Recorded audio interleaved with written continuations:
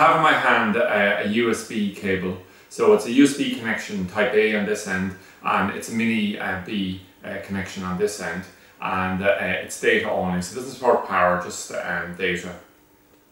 So it's available with postal option, and the typical applications to something like this would be if you come along and you want to transfer data, let's say from a digital camera over to a PC, something like that. So these cables are still relatively popular. We have another version of this, slightly more expensive, does the data and the power, but there is a niche market for these. In fact, actually ART sells it now because some of our niche customers buy so many of them.